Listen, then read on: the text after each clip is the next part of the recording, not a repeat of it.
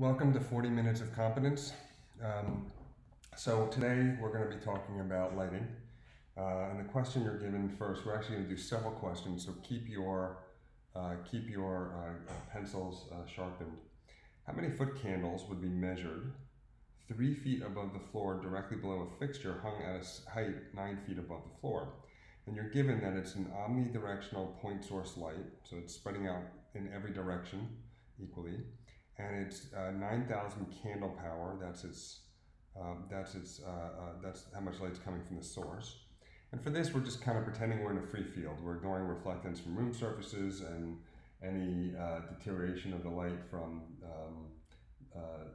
depreciation of lumens or depreciation relative to dirt for things that aren't cleaned. And so what we're talking about is a light bulb. And it's at 9 feet above the floor, and the desk height is 3 feet above the floor, and so we're given a height here of 6 feet. And with lighting, probably more than most of the other areas of building science, there's a bit of a, we'll call it a few too many things to keep track of. And so we started way back when with a term called candle power. And the first three terms I'm going to talk about are measures of how much light is coming out of a lamp. So candle power is a measure of how much light is coming out of a lamp. It's based on estimated what a candle would give off.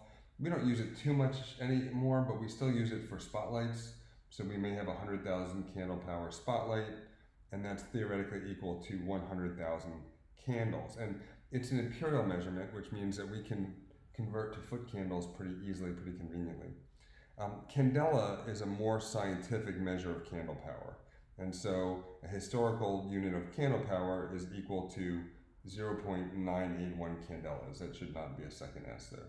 Candelas. So for all intents and purposes, we can just kind of take candle power out of our heads and recognize that candela is a measure of how much light comes from the source. Lumens, you may remember if you've taken the Amber book, is also a measure of how much light comes from the source, and it's the metric version. So 1 candela is equal to 13 lumens. Lumens is probably the most common metric used in the industry, but not by a lot. There's people still use candelas. And the exam still uses candelas sometimes. So the exam sometimes uses lumens. You'll want to be able to move pretty seamlessly back and forth between candelas and lumens.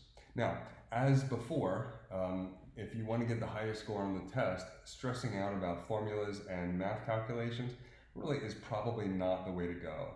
We do these because they do show up on the test, so why not take some of the hardest questions to get and turn them into some of the easiest?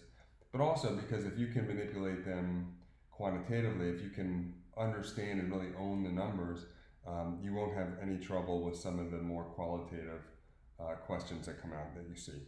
All right, and then we have measures of how much light is striking a point in a room. Because you have X amount coming out of the hose, but you have a different quantity and a different metric for measuring how much is landing on a square foot of grass. Foot candles, that's how much light arrives at a point source, and that's imperial, and that's what we're going to work with today. And lux, which is pretty much the same as foot candles, but it's metric, and 1 foot candle is approximately equivalent to 10 lux. So today we're dealing with candela, and just remember that's the source, and foot candles, that's a measure for the receiver. Now, we are given 9,000 candle power, and this is one that if you're taking the test in 2020, you probably want to memorize. In a second, I'll get to why you don't necessarily need to memorize it when ARE 5.1 comes out. But in 2020, you probably want to memorize this. And so this says that E, which is that 9,000 candelas, is equal to CP, which is candle power. E is what's falling on this point. So E is what's falling on this point. 9,000 is the candle power, and D squared is this distance squared, the distance between the light source and the receiver point. And as always, we don't want to just say, okay, that's a bunch of numbers and move on. We actually want to kind of take ownership of this, and we say, okay, the amount of light falling on a surface in the absence of any impacts from the fixture or the room or dirt or depreciation is relative to how much we have as a source. Okay, that makes sense.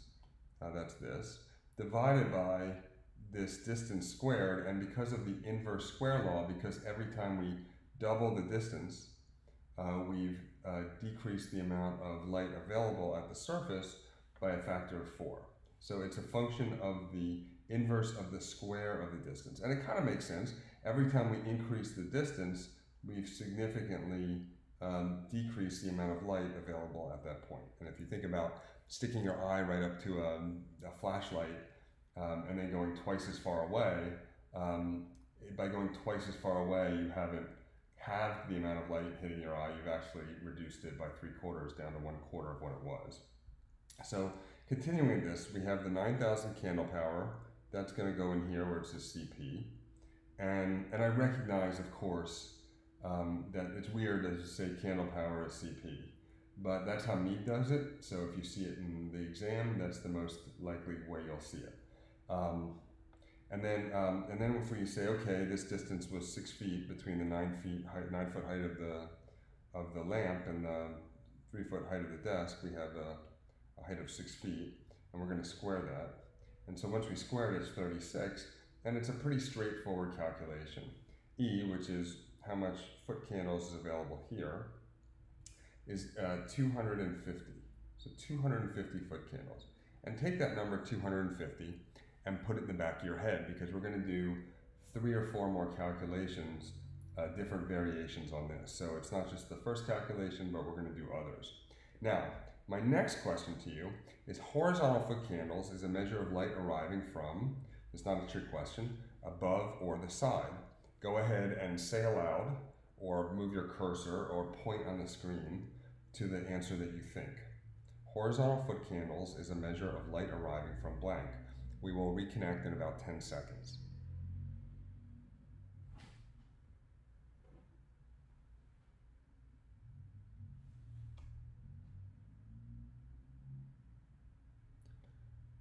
All right, it is a trick question. I lied. Horizontal foot candles is really more of a measure of light coming from above, because what horizontal foot candles is it's, if we have a point, say it's over here, horizontal foot candles means that we put the light meter horizontally on a horizontal surface. So it's really a better measure of light coming from above.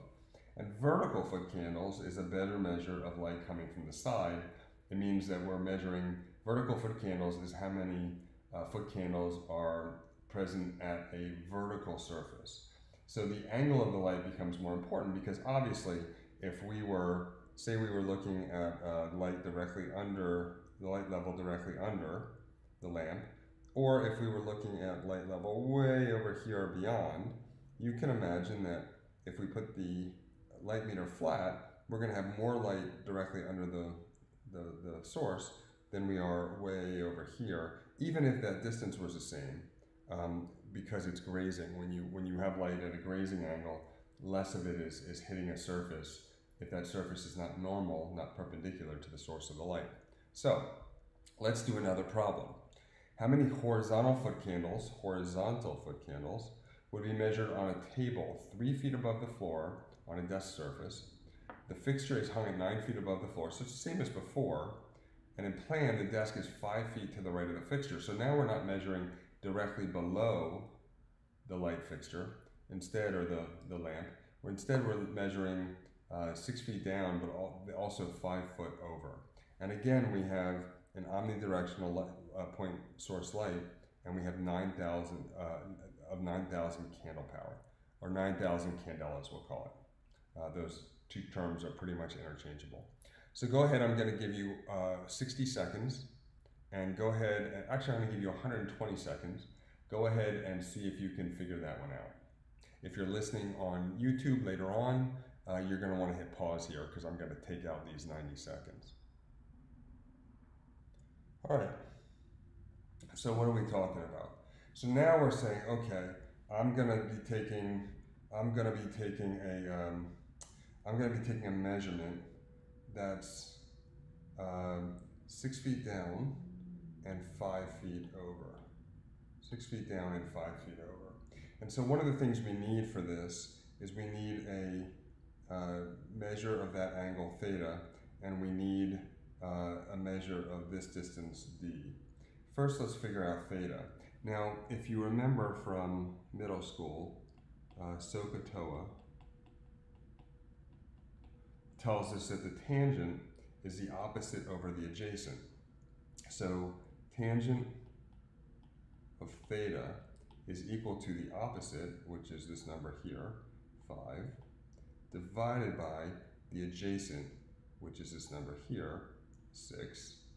And we can take the arctangent or inverse tangent of both sides, and we see that theta is equal to the arctangent, or inverse tangent, or tangent to the -1 of 5/6. Now, that's a little difficult to do on a calculator. Not super difficult, but you may need a little refresher depending on how long it's been since you did that kind of thing. So if you're on the demonstration exam, and you can go there from my NCARB on the right-hand side and click on demonstration exam, you can get to the calculator. And what I'm doing here is the most important thing. I'm changing from radians to degrees, because the default for that calculator is going to be in degrees. I'm sorry, it's going to be in radians, but you want your answer in degrees. So I did 5 divided by 6, and then I typed it, and then I clicked on this little number here, atan, which is the arctan. And so it tells us that the angle is 40 degrees. We'll call it 40 degrees. So if we're kind of drawing it, there's the horizontal surface, there's a vertical surface we're going to look at later, but not worry about right now.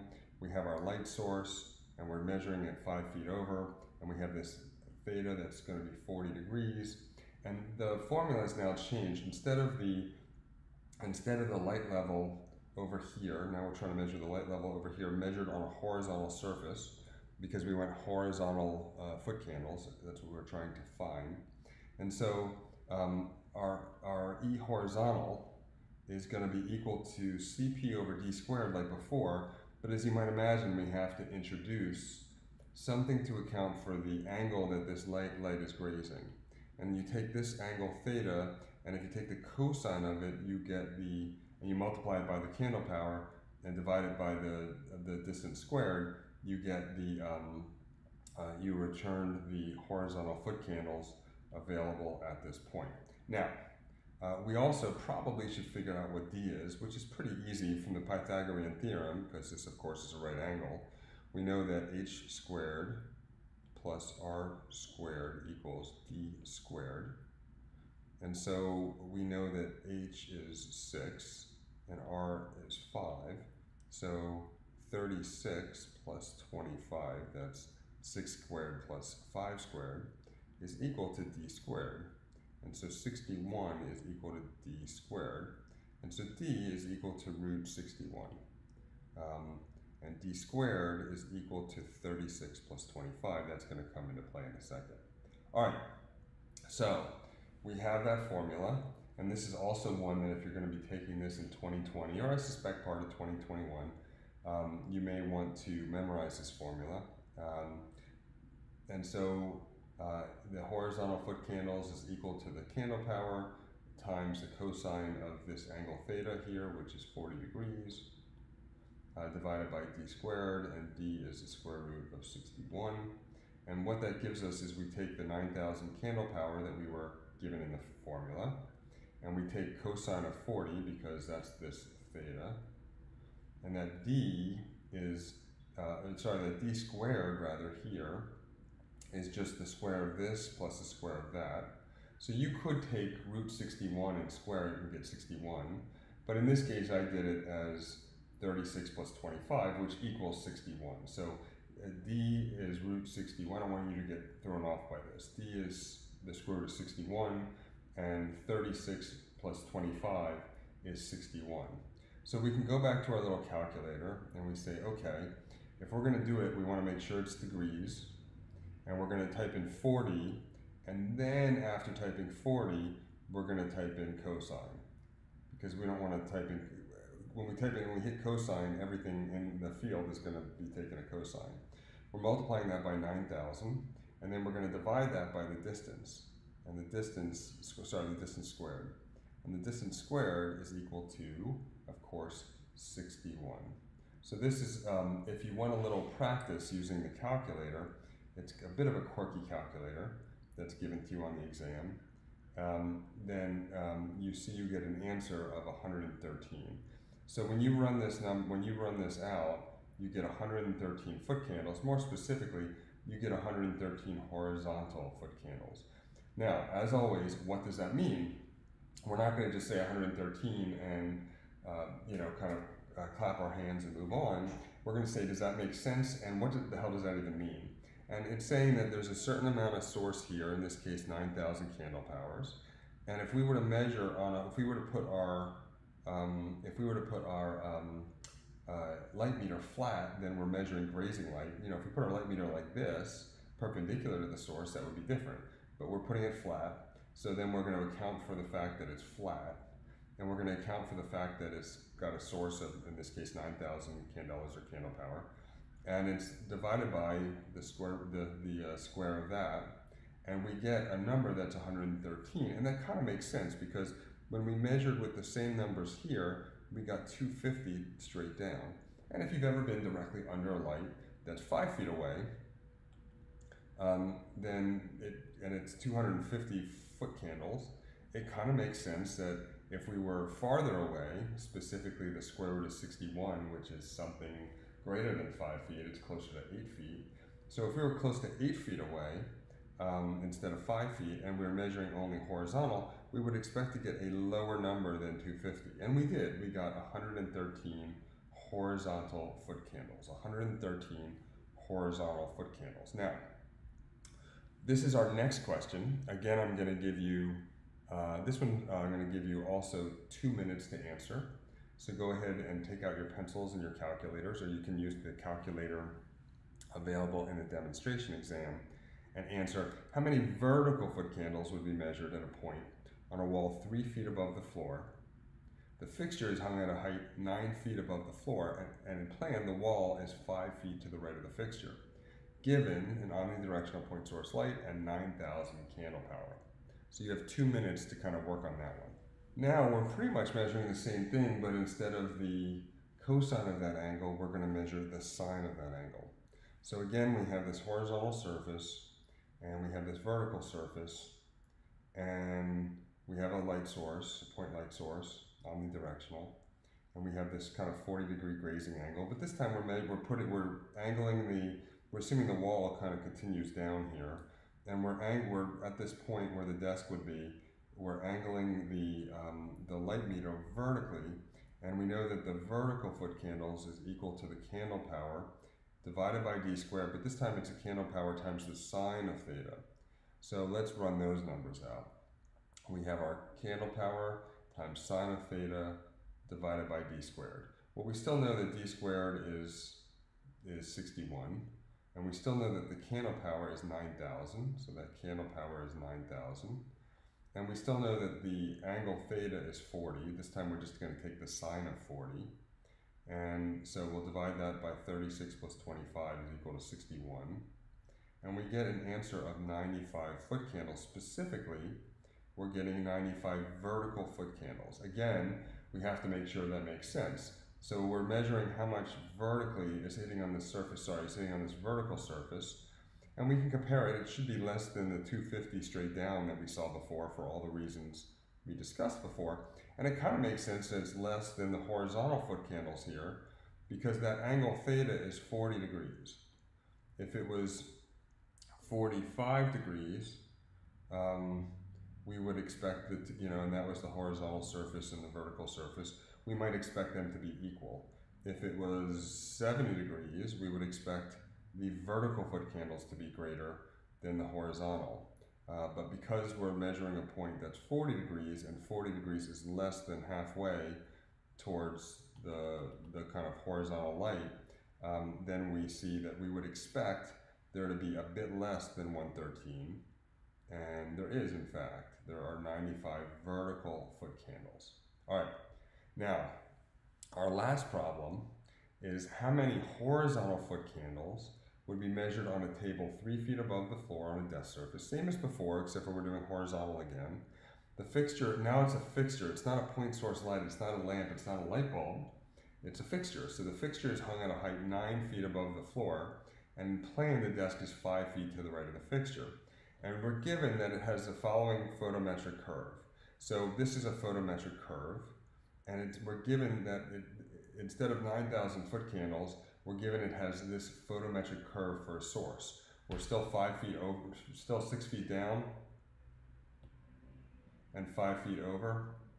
So we're still at 40 degrees, but now we have a fixture, and by that I mean there's something on top of here, like this, such that the fixture is helping to determine what the angle of the emitting light is going to, the profile of the angle of the emitting light. So I'll go ahead and I'll give you again 2 minutes and see if you can figure this one out. All right, so now what we're talking about is we're talking about a fixture on top of the light bulb, on top of the lamp, that's going to redirect some of the light more in one direction than another. And this is more probably similar to what happens in real life. And reading a photometric curve is actually a big part of this exam, being able to read that. And so a photometric curve may look like this. And the lines that you're seeing emerging now are the angle of the light you're measuring. And then these kind of numbers here at 2250 and 4500 and 6750 and 9000, these are the amount of light that's coming out of the source, in this case in candelas or candle power, at a given angle. So we can see that if we're directly down, and we're looking at the light in sections. So the light source is right here, and then it's not about how far away you are. It kind of looks like it might describe the shape of the light, and in some ways it kind of does, but don't get too caught up in that. It's not really about the shape of the light, although it's related to the shape of the light. It's more about how much light is going to be available at any given direction after we account for the fixture. So we have straight down at 0 degrees, we have 9,000 candle power. Well, that's good. That's what we measured before. But in our case, because there's some kind of a hat or some kind of a fixture wrapping our lamp, wrapping our light bulb, when we get to angles, it's going to start to dissipate. And in our case, we're at 40 degrees. You remember this from before. So now you say, okay, 40 degrees is somewhere between 30 and 45, and a bit closer to the 45. So it's 2/3 of the way towards 45 from 30. And when we see where that crosses the dark line, we see that's 6750. So there's 6,750 candelas or candle power available. Now, as always, don't just take that number and run with it. Does that make sense? Well, yeah, it's less than the 9,000 directly below. And it isn't, importantly, it's not accounting for the grazing angle that we're measuring, because this is independent of what we're measuring. So it's not about how much light is available at a point in the room. This is a rethinking of how much light is available emanating from the source, given that there's now a fixture on top of the, or underneath, of the source itself. There's something else going on, something in the luminaire, something in the fixture that's kind of directing light in some ways and maybe shielding it or in others. So we have 6750, which is some fraction of 9,000 coming out, but we also have to later account for the grazing angle. So what we're going to do is we're going to replace what was 9,000 with 6750, and again we're going to look at our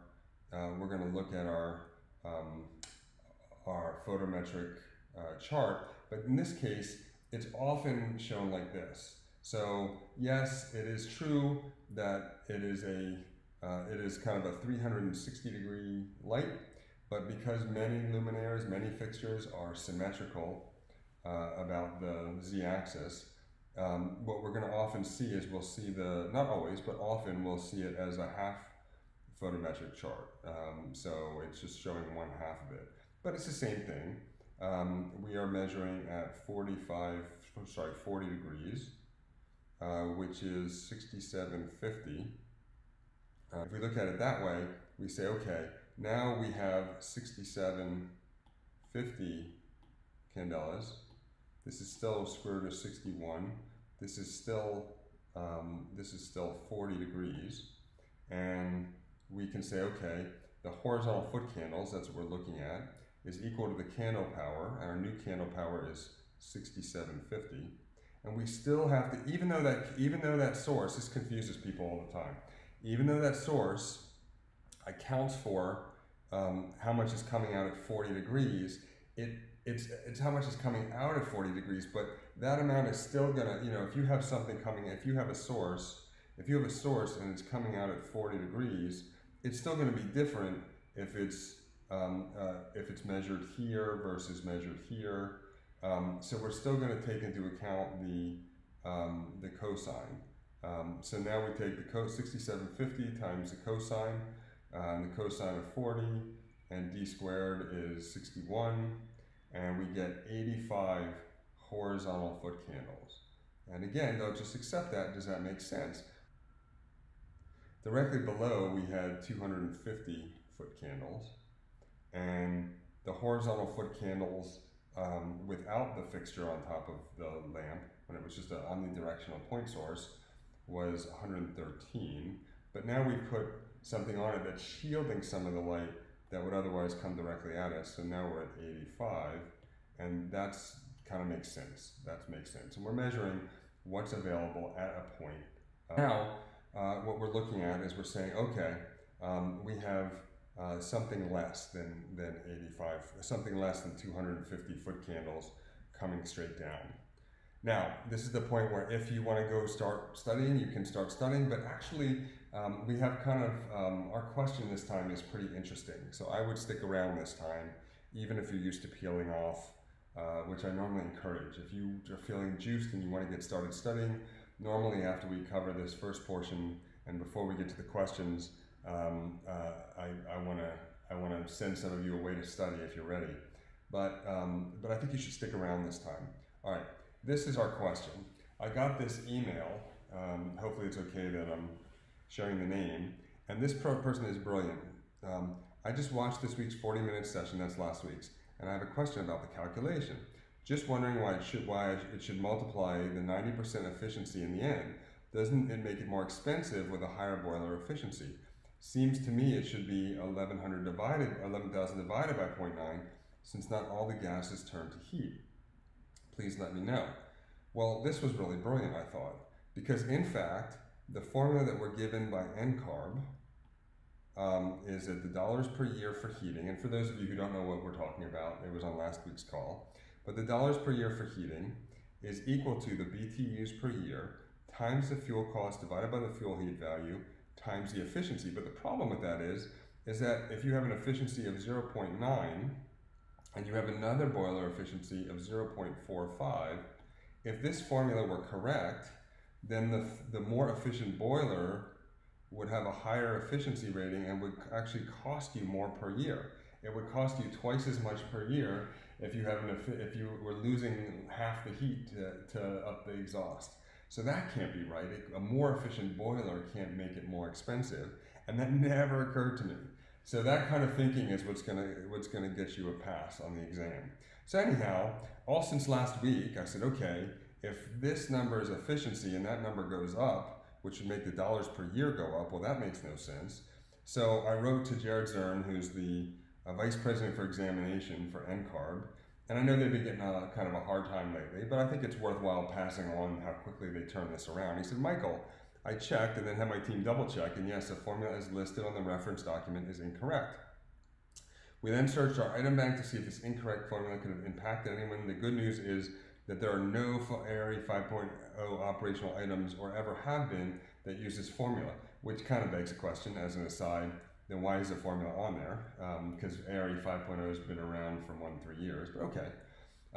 It was last used during ARE 4.0. We do have 2 items in a ready for a pre-testing status that would require the formula. All right, so it's still relevant. A little preview.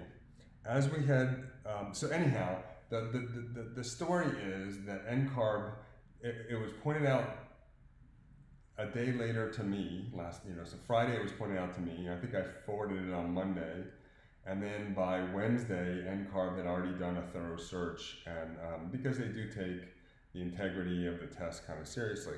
All right, and then he added, as we head into evolving the ARE for remote delivery, we're likely going to be removing the References tab. So I've been focusing a lot on these calls on the References tab, which kind of for those of you on the call is probably relevant. For those of you watching at some later point on the YouTube channel, this is pretty interesting because maybe there won't be a References tab then. He goes on, we want to simplify the interface to better support candidates that may be using slightly smaller monitors. So that reference tab that has all the formulas, that reference tab with all the formulas, it will maybe no longer be there. The plan is to move any relevant formulas needed for a question to on screen as part of the question. Now, of course, that's a little crazy to me because knowing how to plug in the formula is like the easiest part. Knowing which formula to pick is much more difficult, but okay. And much more important because that's real life. For the two items we have found, we are adding the corrected formula to those items. So kudos to our audience for saving the ARE. You saved it. You saved it. You should feel really good. All right. For next week, this is our question. You are employing a cut and fill strategy whereby the earth you are using as compacted fill behind a retaining wall will come from excavation for a building's foundation. How much compacted soil will be available for the retaining wall? Given 230 bank cubic yards of earth will be removed for the foundation, and after excavation that becomes 300 cubic yards of loose soil, and the swell factor for the soil is 10%. All right, you're welcome as always, you're welcome to use the internet to help you out with this. It's not a closed book test around here. And that concludes the 40 minutes of competence portion where I'm talking to you. And it's going to become a two-way conversation now. I'm going to go ahead and unmute y'all and we'll reconnect in about 30 seconds. I had a question regarding today's problem. Yep. So I was with you until like the third version you did, Okay. and the fourth version, what I pretty much did was use the 6750 number and then divided it by like d square. So by 60. Oh, the last one. Yeah, because isn't it like, because in the chart, if you see, it's like 6750 at that angle, so technically it's horizontal to the... No, I mean, No? yes, you would think so, but it does not. It does not account for instance, imagine. Okay, imagine if we were, looking at the light coming here. Okay, and I said, okay, you're telling me you don't have to use sine or cosine. But I would say, well, no, we do, because if we're measuring that light coming almost straight down and 10 degrees off of vertical, if we're measuring that at a point on a vertical surface, it's going to be very different than if we're measuring that on a horizontal surface. So we still have to account for the grazing angle at the receiver point. In other words, we have to account for which direction we're angling or orienting our light meter. And that's why you have to account for the, for the sine or the cosine in this case. Okay. Thank you. Any other questions? Yes, Mike, I have a question about to use lighting for HVAC efficiency. Is there anywhere we can read about it? Yeah, I mean, certainly there's a couple things going on. One is that for every 3 watts, 3 or 4 watts of energy used for lighting, I should say of power used for lighting, there's often, for big buildings or buildings in warm climates, there's often going to be about another watt that's used to cool the light down. So in other words, if we're using 4 watts to cool, if we're using 3 watts to light a space, keeping those lights on isn't really using 3 watts, it's actually using 4 watts because that light is, even a fluorescent lamp, that light is actually producing heat. And if it's an incandescent lamp, wow, it's way more than that. But the more kind of direct link between lighting and HVAC is sometimes what we'll do. Let me see if I can get to this place with some room. Sometimes what we'll do is we'll take a ceiling plenum. So here's your structural ceiling.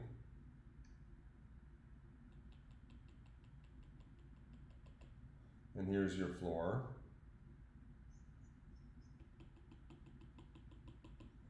And we have a ceiling plenum, and we have a light fixture. And what we need to do is we need to return air anyway back to the air handling unit. And often we're going to do it in what's called a plenum. And a plenum is just that space, as you likely know, that space that's over the drop ceiling but under the structural ceiling. So this kind of space in here, that's called a plenum. And we need to, often we're going to take air and we're just going to draw it in. We're going to take air and we're just going to have maybe a grill here. And so we're going to draw the room air into the plenum. Well, it will serve as return air. Somewhere else in the plenum, somewhere far away, there'll be a duct coming out of it, going back to the air handling unit. And so that's our way of avoiding having to run return air ducts all throughout our space. So we only have to run supply air ducts, and then the return air can kind of all be handled by the plenum. Well, what we can do, it turns out, is we can make our system a little more efficient. If this is our lighting system, we can make our HVAC system a little bit more efficient in some cases, in many cases, by putting the return air actually integrated into the fixture, kind of on either side of the fixture.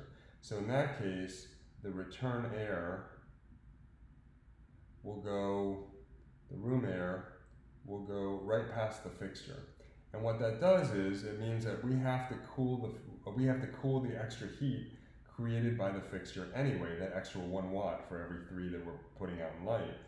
And if we have to cool it anyway, it's better to suck it in before it has a chance to convect and heat up the room, to suck it in and return it so that the occupants are not as uncomfortable and don't have to set the thermostat lower because there's little local areas of heat around each even fluorescent lamp. So that's probably one of the ways where there's this kind of dance between the HVAC system and the lighting system. So we have a specific design light for that, or Yep. it's just architect has to tell you? No, it's specifically designed light fixture for that. Oh, that's great. Right, pretty clever. It's used, if you know to look for it, you'll see it all the time. You can go ahead and Google, I don't know what you call those things, but it's a integrated return grill in a light fixture or in a luminaire. If you Google that and you have trouble finding something, then let me know. But it often, the light fixture is just going to be there's just like a little grill of light that sits in here. And if I can find one for next week, I'll show you guys a picture of it.